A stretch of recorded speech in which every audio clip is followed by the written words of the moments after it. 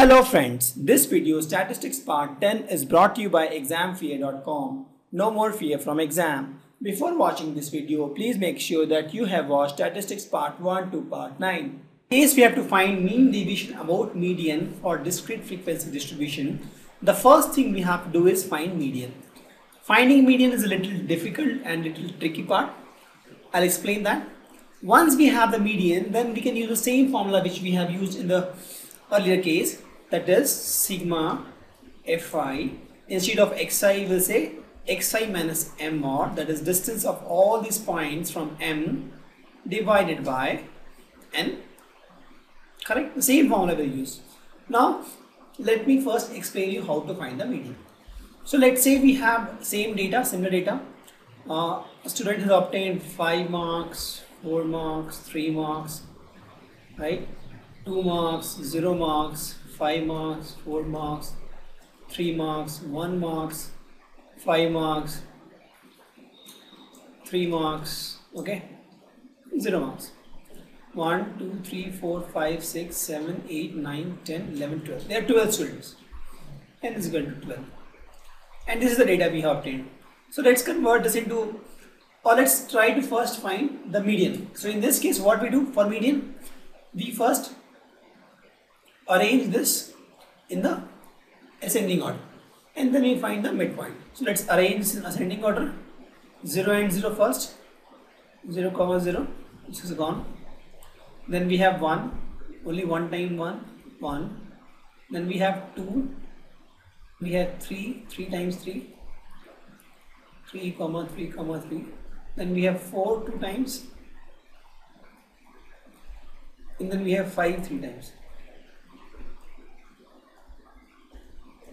Let's count 1, 2, 3, 4, 5, 6, 7, 8, 9, 10, 11, 12.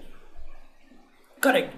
And then since n is equal to 12, this is an even number, we'll have to find n by 2 and n by 2 plus 1 term. That is, we have to find 6 and 7 term. 1, 2, 3, 4, 5, 6 and 7 term. And then we have to take the mean. The mean comes out to be 3.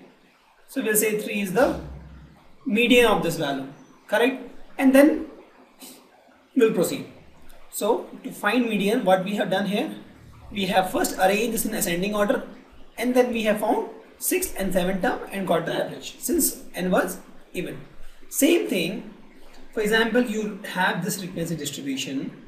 So what you will do, you will do like this: 5, 4, 3, 2, 0.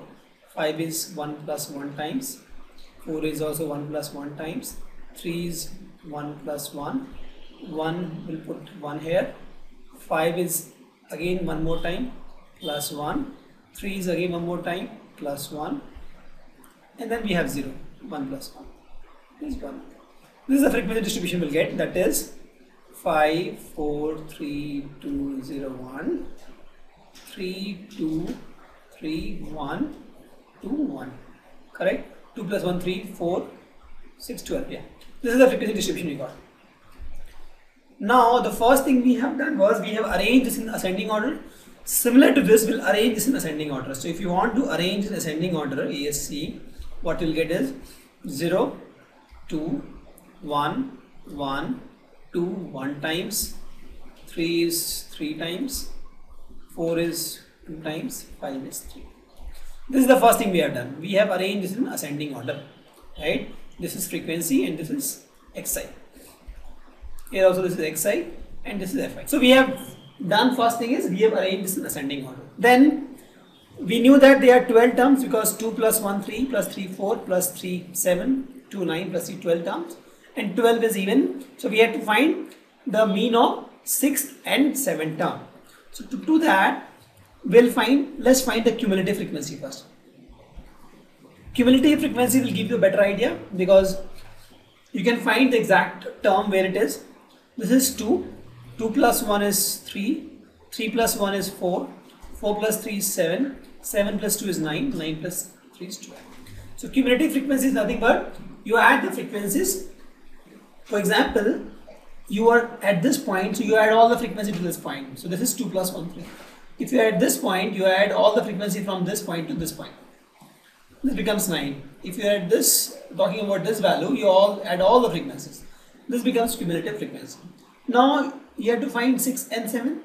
So we know that 6 and 7 both lies in this, because till 4th it is here, 5th, 6th and 7 terms are in this value, in this term. That means from this table only we can make out that 5th, 6th and 7 values are 3.